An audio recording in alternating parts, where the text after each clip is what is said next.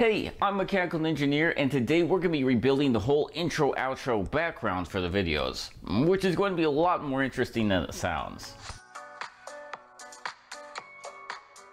So I've had this background for a decent amount of time, probably about a year, and I've never really liked it all that much. It's located inside the garage workshop, which means it's built around a lot of the functional parts of the workshop, which is necessary but doesn't always look the best. And on top of that, it gets pretty hot out here during the summer, like 118 degrees outside.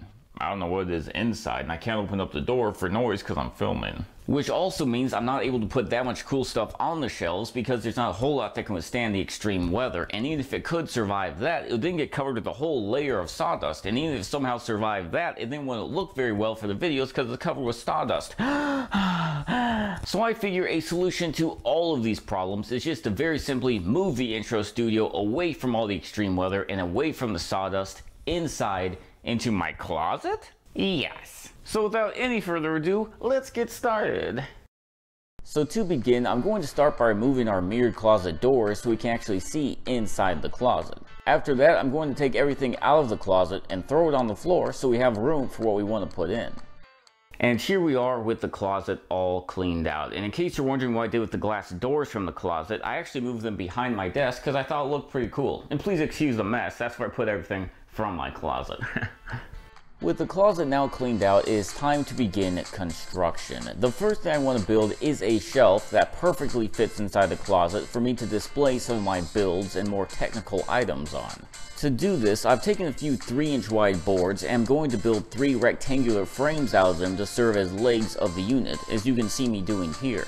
I'm going to make one rectangle 5 feet tall, the second 4, and the last one only 1 foot tall. You'll see why in a second. With all 3 of the frames now done and the glue dry, I'm going to take my router and plunge a 3/8 deep, 3/4 inch wide channel every 12 inches up the frames. Oh, and I'm not wearing shoes for this, but you definitely should be. Next up, it is shelf cutting time. So I'm going to grab my sheet of 3/4 inch pine plywood, that's only like $30 at Home Depot, and get to cutting. We're going to want to cut out 4 10-inch wide 4-foot long shelves and 1 10-inch wide 3-foot long shelf. You're probably going to start pasting together what we're going for now, but please act surprised. I need the encouragement. We're then going to take one of our 4-foot long shelves and cut a channel through the top of it about 1 foot from one of the sides, just like we did previously for the rectangular frames.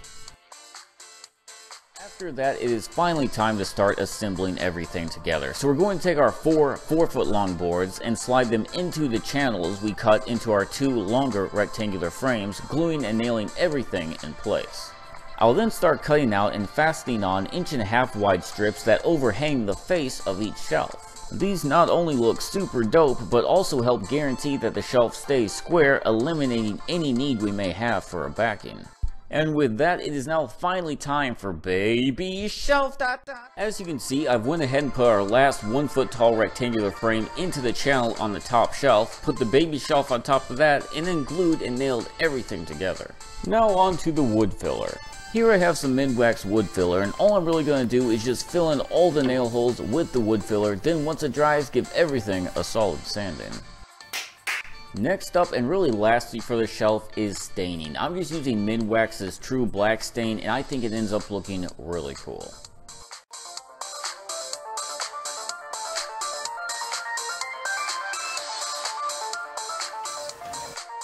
There we go. I think this is looking pretty nice. And so now all that's left to do is to slap on some furniture feet. And then go ahead and move this puppy on in.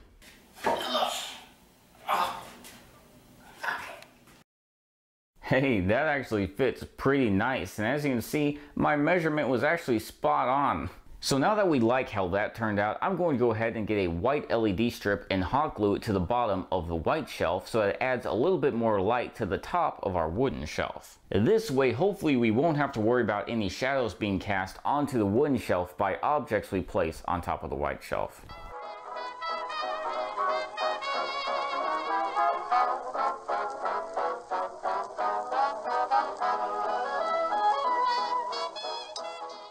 Now I can just wire these up to a 12-volt power adapter. We should be golden.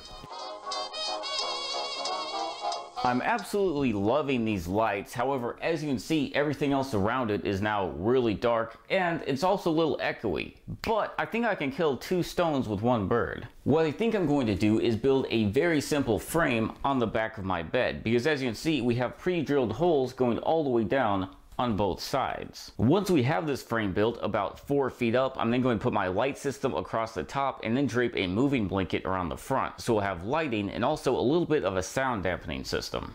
To build this frame, I'm just going to very simply take a 6-foot stud and cut it at about 4 feet tall, which is roughly about here. That's not bad. Split the board in 2, then secure 1 to each side of the bed. Perfect. Now we can just connect them with a thin board across the top, then hang our light and moving blanket.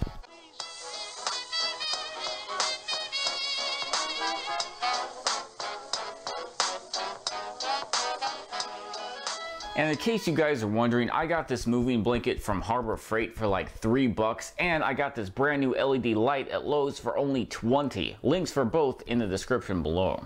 Now would you look at that. Now I'm definitely going to have to fine tune the angling of this light, but luckily it's put up with zip ties so it moves around very easily. Wop, wop, wop. All things being considered though, I'm really starting to like it. All we have left to do now is to install my camera mount so you guys have a more appropriate angle of me, and then we can get busy decorating the shelves.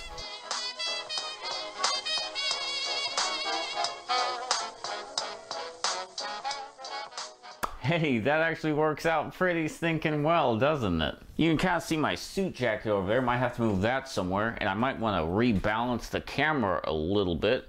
But I think this is gonna work. And so with that, it is finally time for the fun to begin. Let's start decorating the shelves. First off, I have this much larger moving blanket that I'm going to put up on the top white shelf, and it's actually for a few different reasons. First off, it should help eliminate some of the echo of the closet. Secondly, it should cover up the LEDs a little bit so they glow more than they shine, which should help the camera be able to focus a little easier. And thirdly, which is most important, I think it's gonna make it look pretty stinking cool.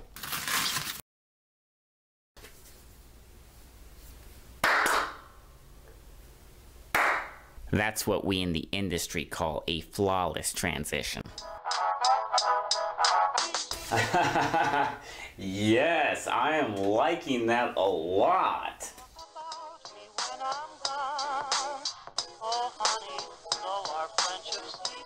Now here I have this cool little Crayola map of the United States that I picked up at the dollar store. And I thought it'd be super cool if I colored in all the states I've ever lived in, and then I can get stickers and put stickers on all the states I fought battle bots in so far. Or maybe I could also get like yellow stickers and show upcoming fights I have in different states. I thought that'd be pretty cool. I could mount it right here so when you guys watch the videos, you can kind of see what's going on. I don't know how well you're actually going to be able to see this, but you know, I guess it's worth a shot.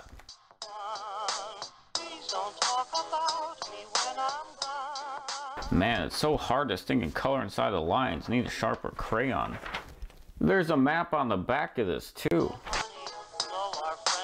I'm liking it, but what do you guys think? Do we want the LEDs on, or do we want the LEDs off? On? Off. Very hard to tell. Maybe we want the LEDs, but maybe I should swap them out for white ones.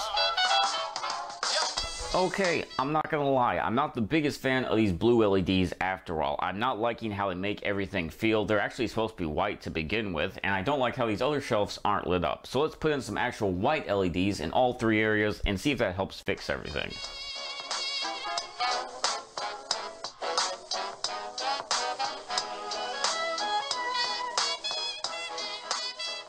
So as you guys can see, this is the closet before the white LEDs, and this is the closet after the white LEDs. I think we might have a winner. I really like this. I like how well lit up I am. I like how the shelves are lit up. You can actually see what's going on, and this is while it's dark outside. So this is amazing. And on top of all that, we can of course still turn on the blue LEDs if we want to, but to be honest, I don't know if I do. But what do you guys think? With blue LEDs or without them? Let me know in the comments below. Now I'm still going to organize the shelves a bit more. I'm trying to figure out what looks the best that ways, and as I do new projects, you'll start to see them pop up on the shelves. But with all that being said, I really like how this turned out. I like it a whole lot more than I like the old one.